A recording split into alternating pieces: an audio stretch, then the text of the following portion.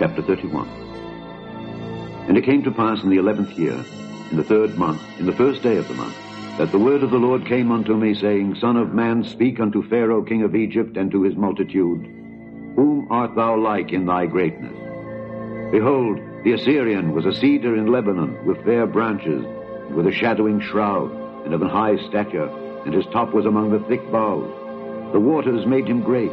The deep set him up on high, with her rivers running round about his plants, and sent out her little rivers unto all the trees of the field. Therefore his height was exalted above all the trees of the field, and his boughs were multiplied, and his branches became long, because of the multitude of waters when he shot forth.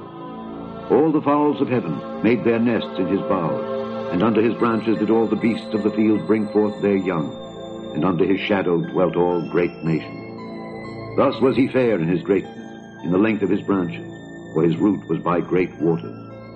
The cedars in the garden of God could not hide him.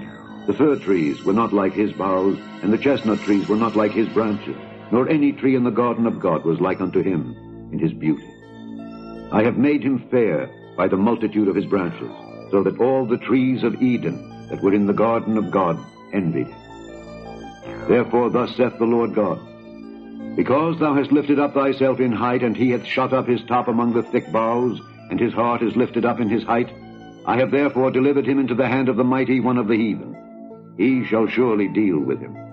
I have driven him out for his wickedness. And strangers, the terrible of the nations, have cut him off and have left him.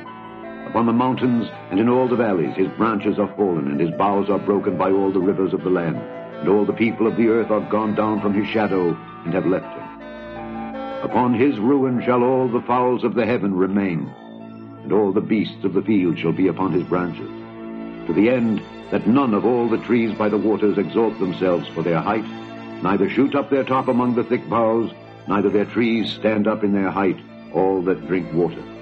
For they are all delivered unto death, to the nether parts of the earth, in the midst of the children of men, with them that go down to the pit. Thus saith the Lord God, In the day when he went down to the grave, I caused a mourning. I covered the deep for him, and I restrained the floods thereof, and the great waters were stayed. And I caused Lebanon to mourn for him, and all the trees of the field fainted for him. I made the nations to shake at the sound of his fall, when I cast him down to hell with them that descend into the pit. And all the trees of Eden, the choice and best of Lebanon, all that drink water, shall be comforted in the nether parts of the earth. They also went down into hell with him unto them that be slain with the sword, and they that were his arm, that dwelt under his shadow in the midst of the heathen.